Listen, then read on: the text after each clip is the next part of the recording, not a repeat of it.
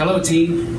I hope that you and each of your families are doing well and staying safe regarding the COVID-19 coronavirus. Needless to say, it's a very different and strange time in our lives right now. I can imagine that most of you have recently visited your neighborhood grocery store and seen some visual differences. Things like perhaps there's tape on the floor to promote the 6-foot social distance requirements. You might also see plexiglass between you and the cashier. And in some cases, the cashier wipes down the conveyor belt after the previous customer's order is complete.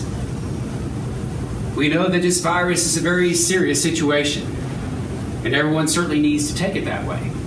Here at the plant, we're following the guidelines of CDC, the Center for Disease Control, to ensure we implement the appropriate actions to help prevent spreading of the virus.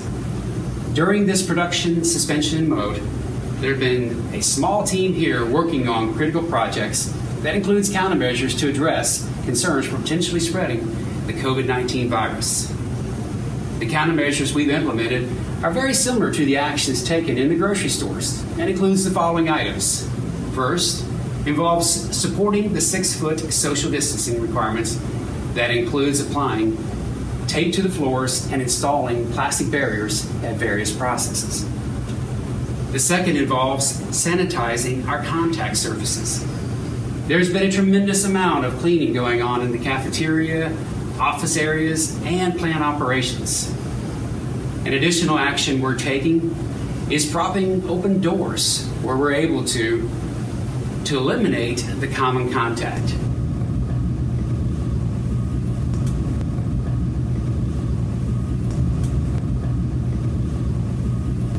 Once you return to the plant, I promise you will quickly see that we are operating differently to help keep each of us safe from the COVID-19 virus. The new practices I'm referring to involves all of us doing our part to keep from spreading the virus in our workplace. We don't want anyone to take the new practices lightly, so please show each other the appropriate respect by respecting their 6-foot space and following the procedures that involve regular cleaning. I know that it will seem strange at first, but once we get into a routine, I think it will start to become a little more normal each day. Team, I know that we all want this virus to be over as quickly as possible. But in the meantime, let's all do our best to help keep our workplace safe for all of us to be in. Please watch the additional videos that we have produced, which demonstrate some changes that we've made regarding our daily activity at the plant. The videos can be found on DART, and they will also be playing on the cafeteria monitors when you return. Team, I'm so looking forward to seeing everyone again. But while we're in this production suspension mode, stay informed and stay safe. Thank you so much for listening.